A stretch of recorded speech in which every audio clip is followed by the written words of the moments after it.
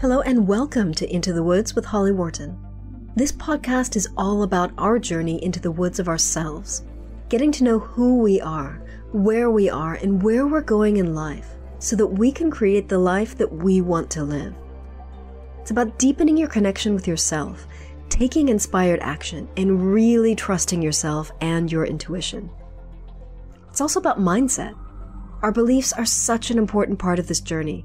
And there are so many ways for us to change our mindset so that we can more easily live a life of expansive joy. This podcast is also about going literally into the woods and spending time in nature, and how that can help us on our own personal journey of self-knowledge. Thank you so much for joining us today. Now let's get into this week's episode. Hello, adventurers, and welcome to the Into the Woods podcast, episode 421. This is your host, Holly Wharton, and I'm back with another fantastic guest. Today, we've got Cara Wilde back on the show, and she hasn't been here in a while. When we first started the episode, for some reason, I thought she had been on the show just as recently back as in June. But then I checked, and it's been a lot longer. It was actually back in March, so it's been a while. Today we are talking about adventures with stone circles. And I'm really, really excited to have Cara on the show talking about this because she lives in Cornwall, where she's got several stone circles within walking distance or running distance from her home. Now, if you've listened to this podcast for a while, or if you've read my book, If Trees Could Talk, you'll know how important the Avebury Stone Circle is to me. But I don't really understand what goes on when I visit Avebury. I just feel like it's a very special place to me, and I always feel like something's going on that I don't necessarily understand, but it's more than just, I really like this place. So this was a great conversation to have with Cara. We talk about how she works with stone circles and what might be possible. So stone circles are a fascinating part of our history, and I think they're very much worth visiting, even if you don't consider yourself to be a spiritual person. So who's Cara Wilde? If you haven't heard of her before, you haven't heard her on the show, Cara is a mystic, shaman, and healer whose business, Wild Bliss, focuses on creating a more sacred planet one person at a time. Cara supports professional women who want to remember who they truly are, why they are here, and want to express that as a body of work in the world. Cara left her counseling and more mainstream work behind her when she couldn't use her psychic abilities or work with guides, and began to feel as though she was working blind. She set up her own business as an EFT practitioner, started to use her channeling and intuitive abilities, and felt like she'd got the team on board and helped her clients in making more significant and longer-lasting changes in their lives. Part of her work, Cara channels a collective called the Ancients and offers practical guidance and support that is specific to the needs and concerns of those of us who are deeply sensitive and passionate about creating real change in the world. Cara passionately believes that those of us considered misfits are truly here to create a new way in the world and are part of the divine's blueprint for a heaven on earth. Cara lives in Cornwall, surrounded by the ocean and stone circles. When she isn't working, you can find her running the trails or curled up under a heavy blanket with a good book.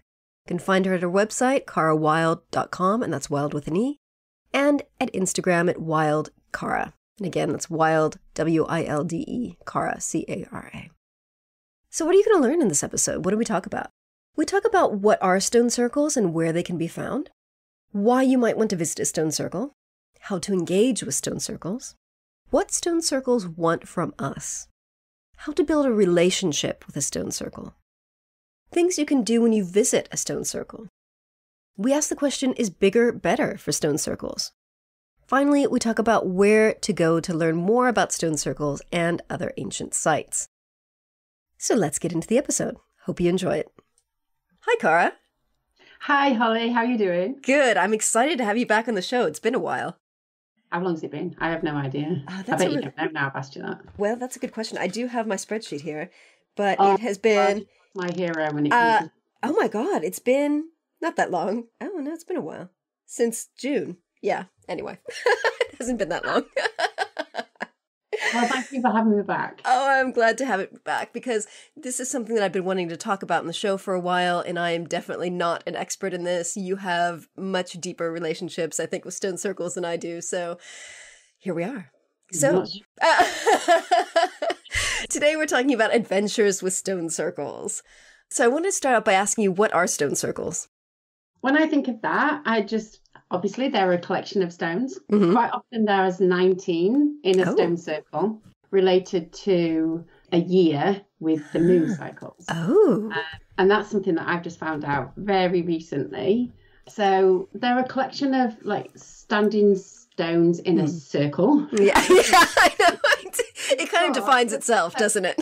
Yeah, but there's also some that are considered stone circles that aren't quite like that. So where I live in Cornwall in West Penwith, we've got 4, and 3 of them are traditionally what you would think of as standing stone circles. But the other one is Menontal. So that is 2 standing stones with 1 circular stone in the middle. Ooh. And that's considered a stone circle too. Okay. So for me, they are, I think when I think about stone circles, they're meeting places. So, I mean, yeah.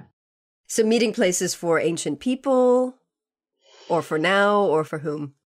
Well, for all of it. Like, yeah. So, I mean, to go into more of what I think they were originally intended for, I mean, nobody really knows. And I've read quite a lot of, not quite a lot, but I've read some information.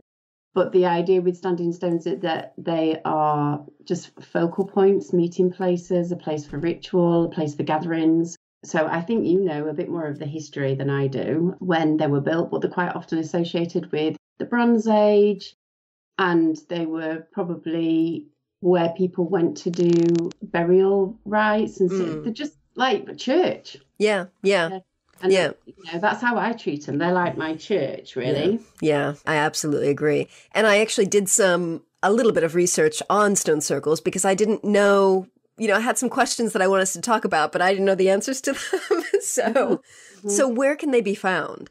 I knew they were found, obviously, here in Britain, across Northern Europe. I knew that as well because there's this guy I follow on Instagram that takes these gorgeous pictures of stone circles and ancient stone sites in Northern Europe.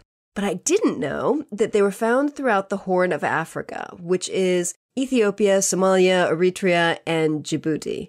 So I found that to be really interesting because people were creating these types of probably sacred places in many different parts of the world. I mean, I would be curious to see if people were doing this in Asia as well. I think it's part of like a spiritual heritage, really. Absolutely. So as you said, they were built in the early Bronze Age. Also in the late Neolithic era, which is what I thought. I didn't realize they extended into the Bronze Age so much. But most of them apparently were built from 3000 BC. So these are really, really ancient sites. And a lot of them were built throughout a long period of time. So Stonehenge, it's estimated that it was done between 3000 BC and 2000 BC. Really? Yeah. I mean, you can imagine the amount of work that goes into these things. So I think a lot of them would have been done throughout generations, like Avebury. So for me, that must mean that the original ideas and what they were used for were passed down through, through story and and culture and tradition and probably multiple generations of people going to these places for whatever ceremonial use they were used for. And perhaps different generations of people had different ideas of how to kind of add upon the site and I wish we could time travel. I know, me too. Oh my God, I would love to go to Avebury when it was intact before the damn Victorians pulled down some of the stones. So Avebury, which is, we've been there together, and as people listening to this know, it's my favorite place in the world, probably. That was completed as a kind of a set of various projects between 3000 BC and 2400 BC. So that was built over about 600 years. And there's several different sites in the Avebury area. It's not just those stone circles. We've got West Kennet Longbarrow. We've got that other stone circle, which one stone only remains. West Kennet Avenue, which again, half torn down. But there's so many different sites in that area. You can tell just by going there that it was an area full of community and people and really hardworking people. Yeah, you can feel it, can't you? You can just feel it everywhere there. So, as you said, we can only guess as to why they were built. Probably ceremony, meeting places, gathering places. Who knows? So, what's your experience with stone circles? Because for me, the only site that I kind of keep going back to is Avebury. it's my place. Like I go there all the time, not as much as I used to. But you have a very different way of engaging with stone circles and working with them, which is not something that I do. So I would love to hear what's your experience and how do you engage with them? Well, I engage with them really personally. And that's because when I first moved to Cornwall about 11 years ago, I put out a call to Source Energy to connect me with a new soul family of friends. And then synchronicity led to me having a friendship with a group of like the sea witch, what did she used to call us? That hedge witch, druids, pagans, and they opened me up to like earth-based spirituality, which was really new to me because I was always like in the angelic realm before then. So if anybody feels like they're a bit nervous about nature and then they listen to a podcast like this and think, oh, I can't do that, I just want to reassure you that you can, because when I first moved down here, I was out on the moors looking for the tarmac and the signpost because I'm like a townie and I was terrified. I used to leave the car door open in case I got chased by a bull. So I was not like a natural at this, but led me to working with Stannon, which is one of my favourite stone circles on Bodmin Moor. And so I thought it was just like a pleasant way to spend an afternoon. But when I watched somebody open the circle, I saw a blue flame from their wand and thought, oh, okay, maybe it's more than a pleasant way to spend your days. And his wand was like a piece of tree branch, it wasn't like a little tiny Harry Potter wand. So that group of people really introduced me to a way of working with the stone circles. And it was very much, I was taught like how to cast a circle, how to open a circle, cast a circle, and how to work with it from that traditional place of witchcraft. But they all had their own relationship with earth energies and their own way of working. And so I quickly developed an intuitive way of working. And can I tell you about when I was working with Lilith? I don't know if I told you about this before. No, please. So I was living on the edge of Bodmin Moors. So we had like sheep for neighbours, and we just lived in this really tiny hamlet. There was only like 4 houses. Yeah, so we had owls and foxes. It was just like really magical. It was just before I started to channel verbally. So it was just this really magical experience of living really closely with the land and the moon, and just coming from a town and living where there was no light pollution, and how I could not believe a full moon just was, you didn't need lights, it just never got dark on nights like that. So it really changed my experience of my relationship with nature. And I was working with Lilith energy at the time, the goddess Lilith. And that was very much about reclaiming my own relationship to feminine energy and beginning of quite a feminist awakening in my life. And so I'd learned how to cast a circle the traditional way and work with the energies of a circle that the ancestors had laid down years upon years upon years upon years upon years, and to work with that collective energy. But Lilith came through and asked me to cast a circle in a very different way. So I really trust any guidance that I get from spirit over and above anything else, and told my pagan friends, and one of them, the sea witch in particular, who was a man, was just aghast that I was going to break these rules and work in this way, and tried to talk me out of it. And the rest of them were like, it's a bit strange, I wouldn't mess around with that. And, I know. And I just thought, that's really interesting. I don't feel that at all. So we went on one of our days to the stone circle, and it was, oh my God, honestly, it's something out of a book. You couldn't make it up. So mist fell. We'd parked the cars by the side of the stone circle. You could not see your hands in front of your face. Wow. So my friend she cast the circle in the traditional way, and then she was doing magic work, circle work within that circle that we'd cast. And then the guy who was not happy with what I was doing came to watch. But stood outside of the circle that I was going to cast.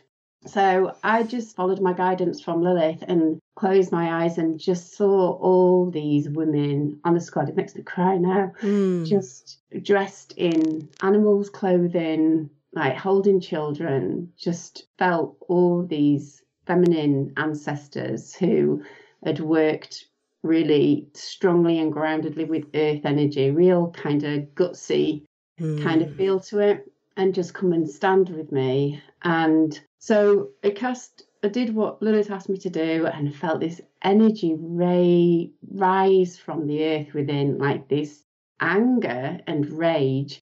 And it moved through my body like I was a channel for it. And so much so, it was so strong, I think I might have bitten off more than I can chew, because I thought I was going to pass out from it. Yeah. But it just went straight up, and I just did my thing and thought, that's it. And walked over to the rest of my friends, and the guy that wasn't very happy with me just said, look at what you've done. And turned around, and the floor just had these like dancing lights of energy. Wow. And he said, I don't know what you've woke up there, but I won't want to be in your shoes. Like really fear-based. Really? Huh? Yeah, and I was really respectful. Yeah. Like I was really respectful of the energies and trusting my own heart energy rather than my head. But he was like that. He was quite dominating and controlling kind of thing. But I just felt like that was the beginning of me being asked then afterwards, not by people that had known that I'd done the stone circle, but that led to me doing some land clearings and working with land with horses where there'd been a lot of disease, and cleared the land. And I think I was kind of energized with the ability to do that for a while, and then it kind of dropped off. So after that experience, all the rule books just went out, and I just found my own way. And now I just work with how I hear the circle asking and talking to me and wanting to work. So for people who might not know what it means, what does it mean to cast a circle? Okay, so casting a circle for me means calling in the 4 quarters of the earth energy. So the earth, fire, water, air. So using those elements, you invite them, you stand in each quarter and each direction, should I say, and you invite the energies to work with you, the qualities of that quarter to work with you. I don't know if I'm making sense here, because I just do it. Yeah, that's pretty much how I describe it as well. So, for example, east is associated with air and inspiration. When you're standing to cast a circle, like I've just done recently, you stand in the direction of the east, and then you say an invitation to the ancestors and the spirits and the guardians of the east, of air, of inspiration, to come with you and guide you and protect you. So calling in the quarters is one thing. Before you do that, you can walk around the perimeter of the stone circle and set the intention. I use light language for this now, but you set the intention to take it beyond space and time. So traditionally, when it wasn't perhaps safe to be a witch, the idea is that you cast a circle and that takes you beyond space and time. So you are not seen. You are suspended within a bubble outside of physical reality. And I've had experiences where I've worked like that, and the farmers come on the moors when we're not supposed to really be there, and they've not seen us. So that's the sense, is that you initially take yourself beyond and outside time and space. I'm really glad you brought that up, because I remember there was that time that you and I were at Avebury and we were at the circle at night, and there were people around kind of coming out of the pub, and we wanted to do work in the circle, and you did that. And I really felt like we were not in a different dimension, maybe, I don't know, but like it felt like we were in this really protective space. And then the second you broke it, it was like we were back. I don't know. I really felt a big difference between once you had kind of cast the circle in that way and then when you uncast it. Yeah. So thank you for mentioning that. And I think I have a sense of like entitlement when it comes to working with the land. I don't know why, but it's just like, that's my space. So I'm taking it up. And I think when you do start working with earth energies and stone circles, you kind of feel like that, you know, you kind of feel like it's there just for you. It's a really special connection. And you mentioned land clearing. So what does that mean to do a land clearing? Well, the first time I was asked to do it, I just thought, I have no idea what that means. Yeah. And so basically, it's just like healing the land as you would heal an auric field. So if anybody practices Reiki, you know that you just send the energy. Well, you open and allow yourself to be a channel for that energy to pull through by the participant. But also, if you notice any blocks or anything stuck in the auric field of a person, you work with that and you work to clear that, shift it, move it, bring light to it. It's exactly the same principle with the land. So I work with the energies of the land. So I can see or feel into where blocks are that we call disease or whatever, and I just work with it in that way, just very similar to doing Reiki. Does that make sense? Yeah, absolutely. Absolutely. And you also mentioned that you started to work with light language in the stone circles. So what is that and how do you use light language with the circles? Okay, so you'll remember not choose light language to enter into my experience. That was just like a bit of a step too far for me, but I'll be ever grateful for you. If you go to Avebury with Holly, watch out.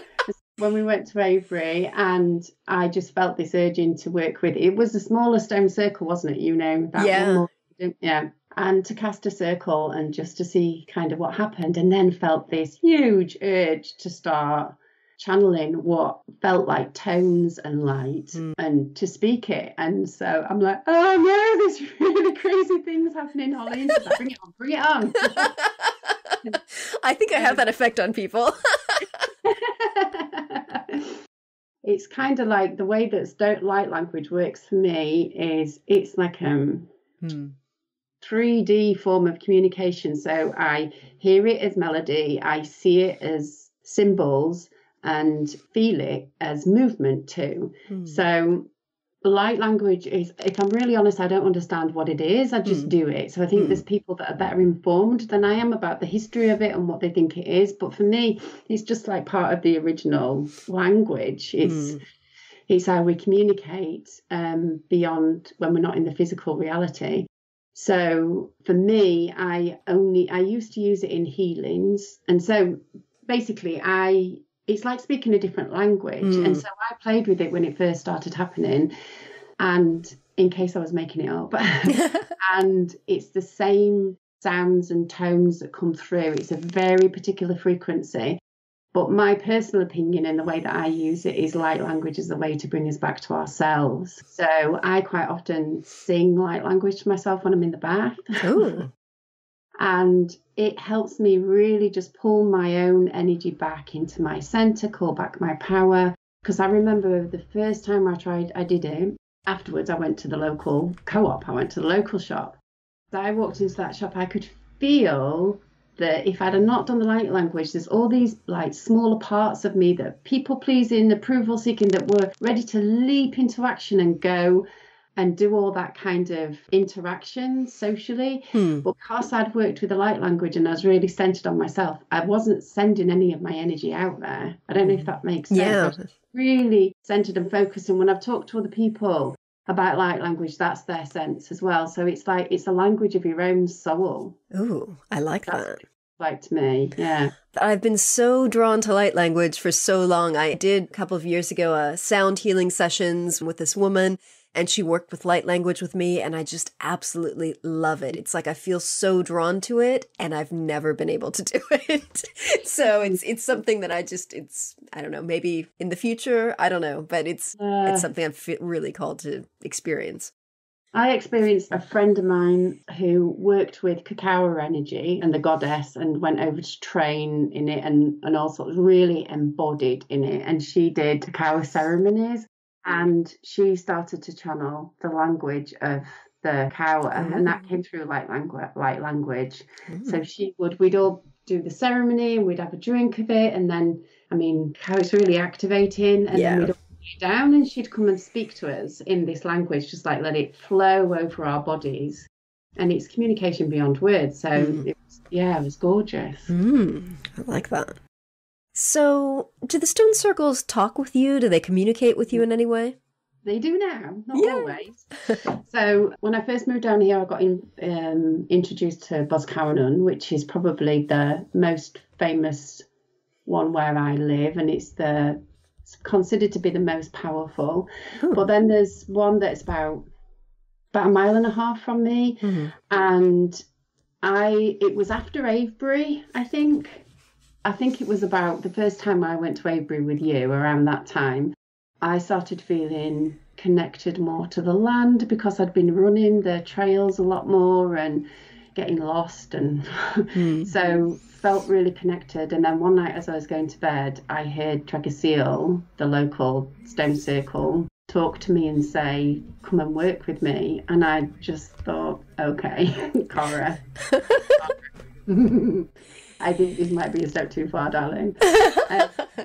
So kind of my normal thing is, am I going insane? And then I have to push that to one side and just follow what happens. And so I went to talk to the stone circle, and basically the message I got for it's like all the stone circles want to be used. Like this one's was a tourist attraction. It's people come and see it, people come and look at it, but it wasn't getting used. That's my sense of it. And so light language with it and just followed what it wanted me to do, and like kind of wanted activating again. And that's when I found out that, according to legend, when, I don't know my timelines in history, but when the Romans were coming over and when Christianity was getting a stronghold over here, Merlin went round and closed all the stone circles. And so those of us that are magical, that have got magic in them, can help to re-engage them, reactivate them, get them talking to each other. Like this one, Tregasil, is definitely connected to Avebury, because I've received information from Tregasil about Avebury and then done research and found out it's true. So it's like, for me, they all talk to each other. And I think they are like portals to other dimensions. They're portals to the earth grid, to all of it. There's like slipstreams to each other. I love that concept. So when you say they want to be used, how do they want to be used? They want to be activated? They want to be used for ceremony? What do they want? That was my sense, is to be used for ceremony. But the most important thing, so one of the direct experiences I've had, so I trust direct experience over everything when it comes to working with spirit. And so I was out there meditating on a particular issue I had going on in my life and just asking for guidance and support and help, and had these healing experiences, but then heard the stone circle tell me to lay down. And I was in a place where I wanted to give so much to the stone circle. When the stone circle was talking to me about activating me, my tendency was to think, how can I help the stone circle? How can I give energy to it? What can I do to support it? When actually the way that it wants to be used is to support human beings. So my direct experience when I laid down is, I see the energy grid of a stone circle, and the energy grid started to work with my energy, my auric field, and then it hooked my auric field up to that of the earth. And I think that's part of our reconnecting with Earth, and part of our issues around the environmental stuff that's so important right now is we need to reconnect energetically with the Earth too. And to know that we're wanted here by, like, the Earth wants us. I think some of the environmental stuff that's going on now, we just have this perpetual guilt about living on this planet because of all the so-called, the damage that we've done. We just feel like parasitic, and we're not. We're deeply loved, deeply wanted. If we behave properly. Well, I think if you ever feel guilty about anything, that is just a block. You're never going to, if you feel guilty about being on this planet, who is going to want to move towards that guilt in order to get beyond it and then think, how do I feel connected here? So it's like, if you're parenting, you can parent through guilt and manipulation if you want to, but it's not very conducive. And it's certainly not, like, there's no loving solution in that. So I think if we knew that we were dearly loved and wanted by the earth, that's a starting point. And also, I think the other part of it is our consciousness contributes to what's happening. Absolutely. Environmentally too. So to go back, I think I've wandered off the point here. That's okay. It's all good. To go back to your point about how they want to be activated, I think they want to help us. So how can people build a personal relationship with a stone circle or multiple stone circles? I'm lucky because it's on my doorstep. I know. which I think is part of why I felt so moved to come down here, like unconsciously. But you don't have to live near one. You could visit one energetically too, I think. You know, you can do circle work in your own living room. So I think if you haven't got access to a stone circle, I would just start thinking about how you can start building a connection to circle work and to bring the elements and the connection to earth into wherever you're living now. And you can do that in your living room or your bedroom, can't you? Yeah. If you have got one that you can visit, then this might sound mad, but just start talking to it. And I mean, it happened organically for me, but it was after years of visiting them and with them and deeply respecting and honouring what I thought that they meant and what they were doing. And when I first started working with stone circles, I didn't feel like that. I felt like they were just pretty things. So take it seriously. And then trust your impulses and intuitions. So, for example, last week I was out walking with a friend and we were talking about, we go to our stone circle quite regularly to do work and just to get energized there. And I was talking about just what's next on my personal growth. And I just kept seeing a flash of Boscawen in my head, this stone circle. And I've not been there for ages. I used to run there and back. It's like 5 miles each way. And I just thought, I need to go there because I kept seeing the picture. So I trust that and I need to go there. And then as I was feeling into what day was right to do, I just said, let's do Sunday. It just feels right. And then afterwards, somebody told me it was Lionsgate on Sunday. I didn't know because I always forget dates. But the energy had already started landing and I could feel it. So we went and did a ceremony and it was lovely because there was about 3 other groups that came and went. So there was lots of drumming and talking to people and people had left offerings and all sorts of stuff. So it was really a communal experience. But it was just the flash of the stone circle and I just thought, it wants me to go there. So you mentioned that they want to help us and they don't necessarily want anything from us, but what can we give back to the circles to show our gratitude? So I think what I was saying about taking them seriously, like they want to be used and not seen as just pretty. That like respect of what has gone on before helps you tap into those energies. So quite often I see ancestors, a group of ancestors will come with a message. On my birthday, some ancestors turned up in the West Quarter and I got a message about money. So, I mean, it's really practical stuff. You know? It's not just you can do it as a lovely, nice anchoring thing to do, you know, a grounding practice. Or when you start developing a relationship with the circles and you get to know them, then you can access a lot of guidance, information. I've had lots of healing experiences. So why do you think people feel drawn or called to visit stone circles? I think it's an unconscious knowing and desire to reconnect to our ancestral way of being, our more intuitive way of living in the world, a more embodied way of living in the world, a disconnect from our addictive society, you know, in the material world. Like I love some of the material world, but if that's all that you experience, you feel this huge disconnection from yourself and the earth. So but I think it's a connection to our own magic as well and our interconnectedness with earth energies. So what else can people get from visiting a stone circle? Like, why might they want to go visit one? Well, that's enough, isn't it? I feel like this might be really kind of abstract for some people who aren't used to working with energies in this way. So I'm just wondering, like even if you're not tapped into the magic and the energy and... Well, what do you think? Because I think I go so far into that place of the energy and the reading the energy that it wouldn't occur to me anything else. So See, it's hard for me to describe. I mean, there were times when I was visiting Avebury twice a month, every month for months. You know, I go there a lot, or I used to go there a lot. And I just felt this call to the land. I felt this like urge to visit on a regular basis, but I never understood it. Like, I don't have that kind of, I don't know. It's very abstract to me. Like, I don't talk to it. I haven't heard it. It hasn't spoken to me.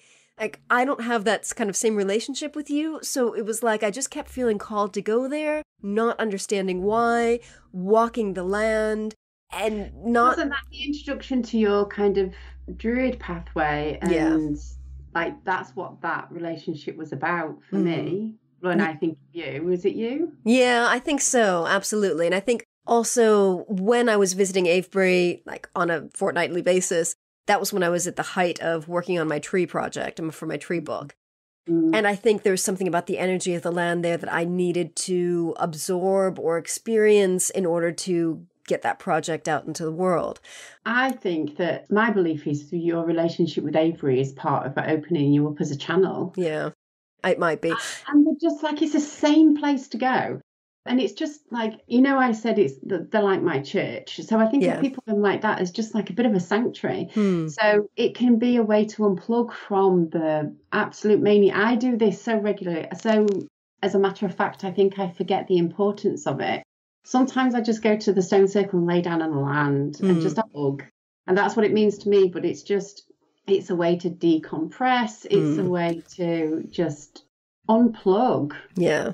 Just unplug. I think it's important for me to say to people, like, if you go to a stone circle and, like, you don't see, like, magic and ancestors and, like, lights and all the amazing stuff that you experience, like, you're still getting something from the experience. Because I don't see any of that stuff, but I know that something is happening that I can't see, that I don't understand. Like, I'm not just going there and going, oh, what a pretty place. I really like it here. Like, there's something happening that I don't understand and I can't explain, but it's really important. I absolutely see you having a magical relationship with stone circles and you just work in a state of knowingness, which is magic. It's just a different form. I can't remember the actual name for it. Is it claircognizance when you just know? I can't remember. Yeah, I think so. Yeah, claircognizance, yeah. Yeah, so that's how you experience through a deep knowing. Yeah, maybe. I don't know. So on a practical level, like, me and a friend want to do some EFT and Psych-K work on our relationship with money. And she's a single parent. And so we've got teenagers in our houses. My house is like an old tin miner's cottage, so it's not massive. So we're just like, where we're going to do this work, where we're not going to get stuck, we'll go to the stone circle. So we're just going to do EFT. I'll probably cast a circle so that people might not come into it. But we're just going to take ourselves and just from a place to just go because we haven't got room in our house. We're going to go EFT there, So I like that because it's a really practical thing. And whenever, we quite often feel the desire to go on a full moon. And when I go with my friend, we'll put Spotify on because there's a really good connection on the moors. It's better than in my own house. And we'll dance, we'll just move our bodies, we'll just de-stress and laugh and giggle and talk. And I think that was, that's my church. I go with my friends and just hang. So, and just laugh and swear and, all sorts of practical stuff. So someone who's new to visiting stone circles, what other kinds of things can they do when they go there? So if you're brand new, I would encourage you to just see that you have got a right to a personal relationship. Like act as though that stone circle is there for you and touch the stones, get to know them.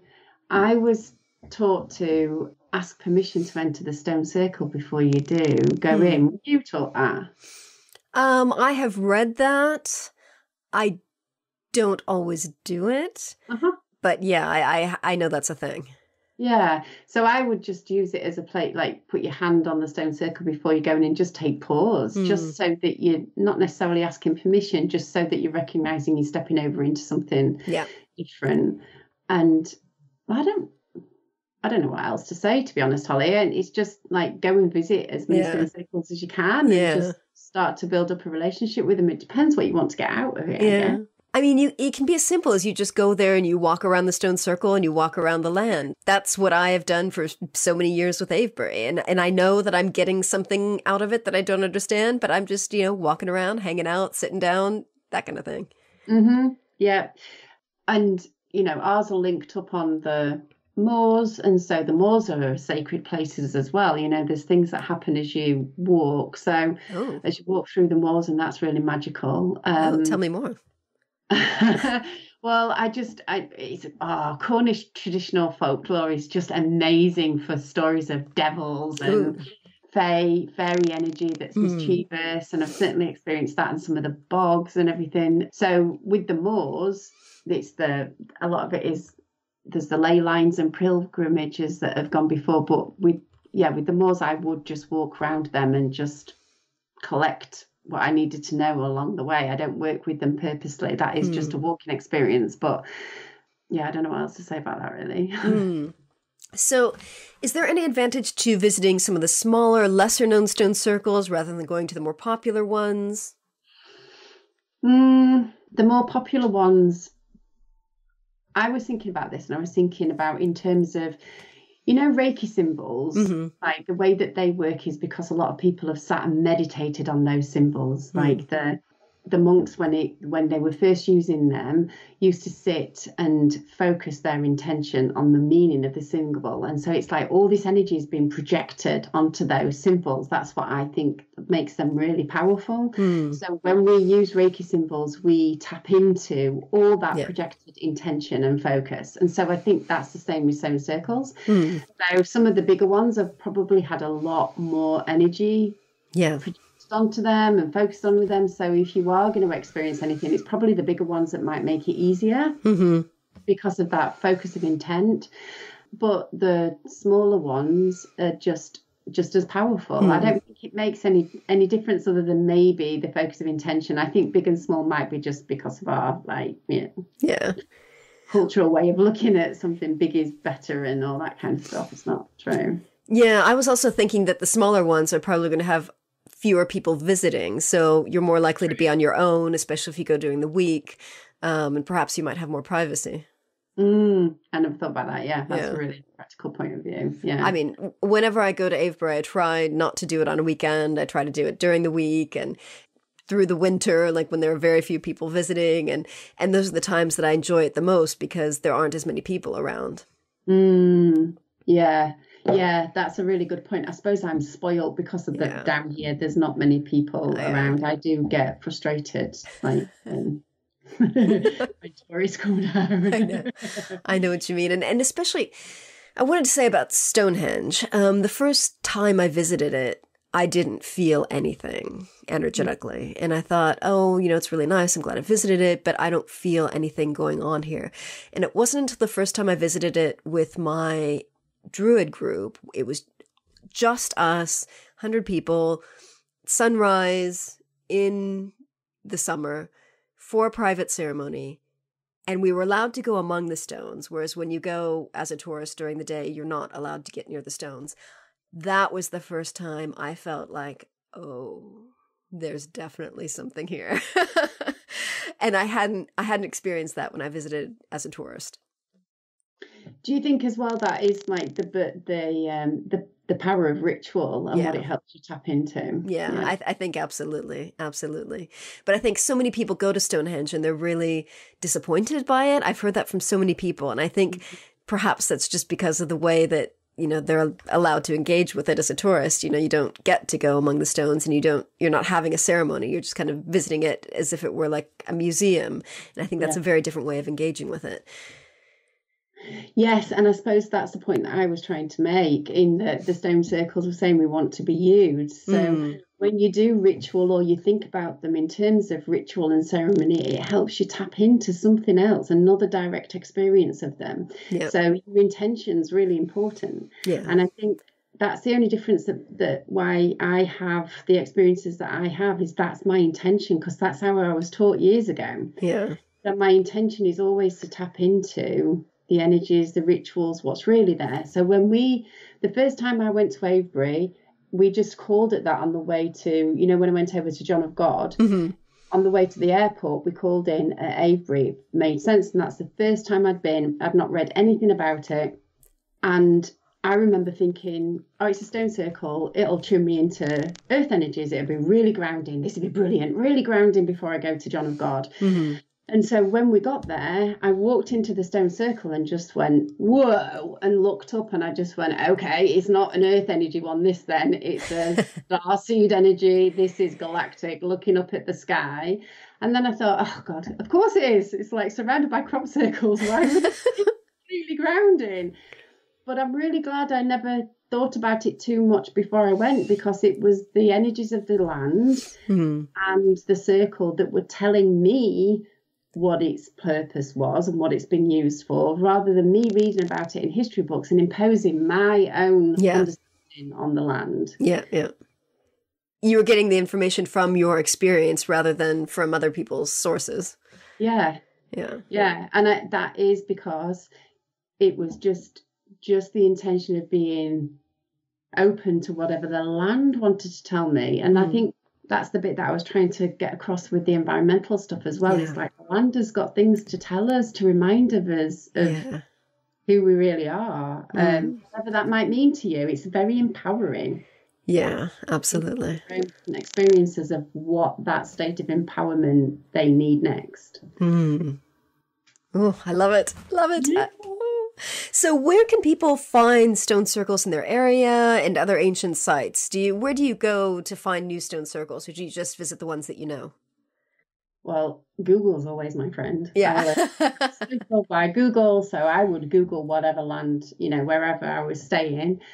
And that's how I did. I just Googled down here. And then there's some local books written about Cornwall. And I think you're going to put a link to some websites as well about where you can find out. But just Google. Yeah, that's good. Yeah, the website that I use is called the Megalithic Portal. It's megalithic.co.uk, and I'll link to that in the show notes. But I have found so many sites on this website. It's basically like linked into not Google Maps, but another map system. But you can go to wherever you are, wherever you're going, and zoom in and see all of the sacred wells and stone circles and ancient sites. And like, it's so good. Basically, it's got so much information on it. And then it gives you information on how well preserved the site is and how easily you can access it and that kind of thing. So that has been my source for finding stuff that I didn't know was in my area. Yeah, and then local guides. So I was lucky when I moved down here that there was a pagan hippie guy that introduced me to everything. Like we've got lots of sacred stones, and all my friends told me about the kind of little known and little advertised places up at Bodmin and Cornwall. So there's two ways to do this. Yeah. I think if you want to get to know them, set the intention and ask the universe, source energy, all that is, your guides, whatever way you work, if you work that way, to bring people into your life that can help you make a connection in this way. That's what I did. I asked for my soul family. But also check in your local area if there are any tour guides. So down here, there's lots of walks and tour guides, and people run all sorts of, there's lots of local people that do guided walks, guided tours of the sacred places, and they will give you the history and also like the little known history and the stories that get passed on. So I would check out to see if there's anything like that in your local area, because it'd be the grassroots people that know the most. I like that. Yeah, I'd never thought about that. Yeah, they just advertise quite a lot. It's quite a part of the tourist industry down here. Yeah. So is there anything else you'd like to add about stone circles and your experience and how people can engage with them? Any last words? If you are sat here thinking, that's not what I do, I don't like nature, they won't be listening to your podcast if they didn't like nature. I suppose people who are listening to your podcast might be thinking, I'm not spiritual or I don't experience the energies of them. I would just encourage them to just be open, and they are. They are. Yeah. That's it, really, I think. Yeah, I would say if you've got access to stone circles, I mean, Avebury, like I visit it a lot, but it's an hour and 45 minutes from my house. It's not like it's right next door. If you have stone circles anywhere in your area, I would say just visit one and just be open and curious and just see what happens. I mean, worst case scenario, you see something new. It's a pretty place. Best case scenario, something else might happen. Yeah, they're in stunning places. So my favourite on Bodmin Moors, Stannon, is about an hour away from me, and it is in the most beautiful spot. So that's the worst that can happen is you experience some lovely time in nature, really. Yeah. Mm-hmm. So, Cara, where can people find you online and learn more about what you do? The main place that people can find me is my website, which is carawilde.com. I'm also on Instagram. I share a lot of stone circle pictures on there, and that's at Wild Cara. They're the two main places where you can find out about me and what I do. Yeah, sounds perfect. Thank you so much for joining us today. I'm so glad we finally had this conversation because I love hearing about all of your adventures at Stone Circles, and it's just, I love it. Oh, thank you for having me. I really appreciate it. Thanks. That's it for now. Please drop me a line and let me know what you thought about this week's episode. You can email me at holly@hollywharton.com or find me online and get in touch there. Remember to visit hollywharton.com/421 for the show notes on this episode. And in the meantime, happy trails to you. Thanks so much for listening to Into the Woods with Holly Wharton. You can find more information about today's episode, including links for topics that were discussed, at hollywharton.com. That's HOLLYWORTON.com. If you'd like to connect with other listeners and get support on your journey, I would love for you to join my private community on Patreon. That's patreon.com/Holly Wharton. That's patreon.com/Holly Wharton. Thank you so much for listening, and I look forward to seeing you next week.